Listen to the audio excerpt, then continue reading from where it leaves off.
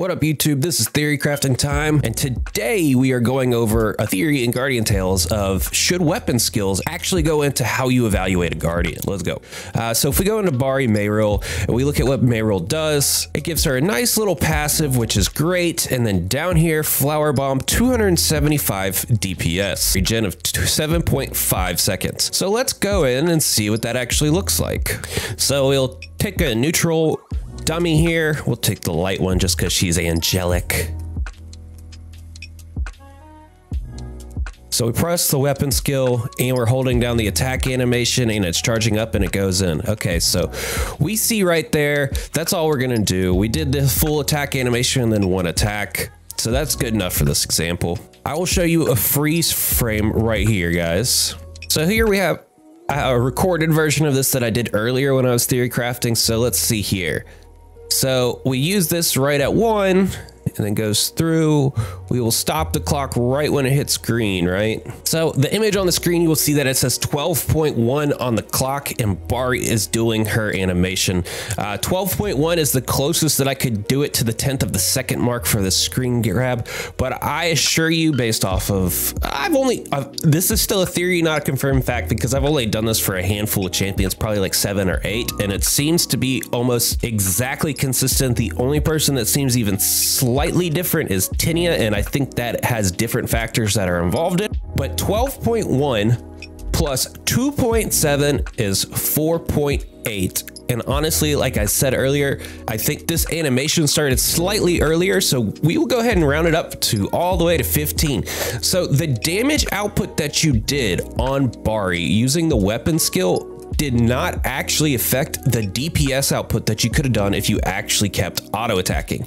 And guys, I've seen this across multiple champions. I'll show you Nari's example as well. I'll show you the timing on that. And just because I brought it up 2 seconds earlier, I'll show you the screen example of Tinia. Tinia's effect is slightly off. It says 1.7 and you're getting it at around 1.3, 1.4 that you're able to start attacking again, which is, if you were actually doing these calculations correctly, that cycling of the auto attack by the time it goes to the next cycle, that is the entirety of that animation. It's not exactly when it goes off and hits, it's when the next animation can begin is how you time these things.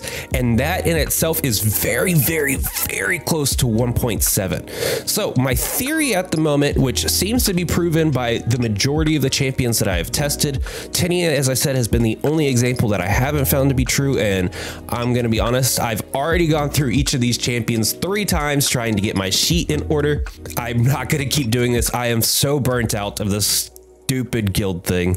So, which I did by hand. I originally grabbed somebody else's work and tried to work on it, and then I realized that I did not agree with the way that they were calculating the animation DPS modifiers here. So I went back through and did everything by hand, but I kept a little bit of his formatting. So I've gone through it and I've attacked with every single 1 or 3 and 2 star in the game to figure out what their animation speed looks like, what the modifiers of those look like, so I can come through and calculate the true DPS of a unit. Yeah, I have a couple more steps left to go, but overall it's looking kind of promising. So be on the lookout. This will be released as soon as I'm finished it. If you want to see more updates, you can visit my Patreon page.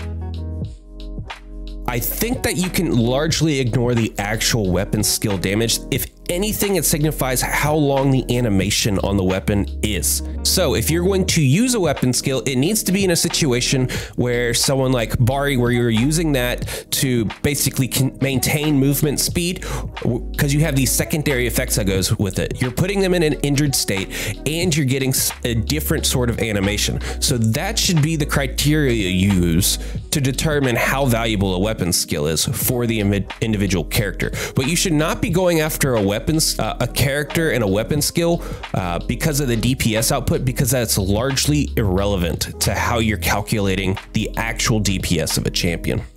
And that's it for this theory crafting guide. Take care.